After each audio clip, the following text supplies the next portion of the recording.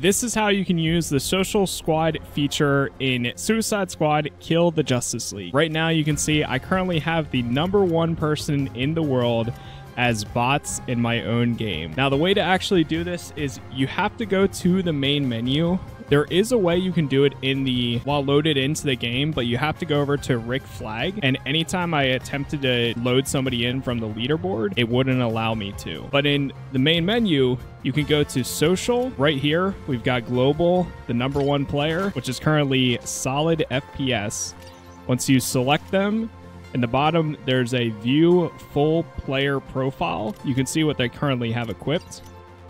And then right here, you'll be able to see all of their characters and all of their stats and equipment that they currently have equipped for that character. And of course, you have the option to add them, add the bot to your squad, or remove them.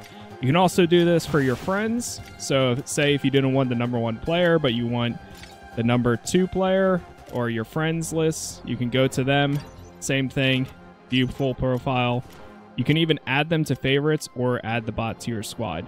Your friends you can do while in the game. Now, what exactly does Social Squad do? In case you didn't already know, it literally just loads that player or that player's profile as a bot inside of your own match. So say, I'm assuming while we're leveling up and kind of going through the main story, it's not going to be as useful, but once you get towards the end game content, or if you're going up against a boss, in those cases, it would be a lot more useful because you're going to get all the stats and the talents and the looks and loadouts of that bot that you're using.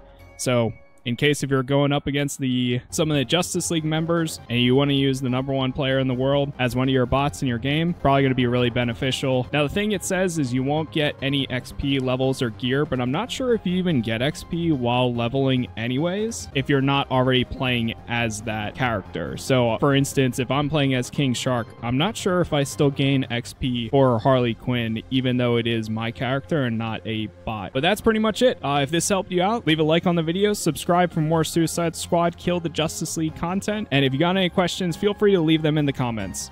For now, thank you all for watching.